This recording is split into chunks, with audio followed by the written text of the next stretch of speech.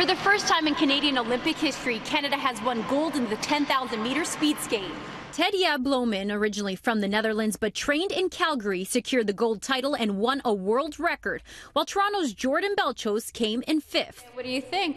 I think it's great for Canada. I mean, it's when a Canadian wins, we're all Canadians and we're all in the same team. So how hard is it to speed skate? Today I geared up to find out. Right, that's your cut-proof suit there, so it's even fireproof. So you also have a neck guard, and that's to prevent you from getting decapitated, right? Seriously, should I be doing this?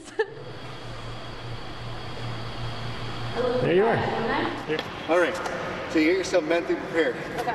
Come on, guys, let's do this. Come on, guys, we can do this. Go, go. Wait for me. These skates are not as easy as they look. Oh, it's not that bad. And while I look like a natural, this was my actual speed.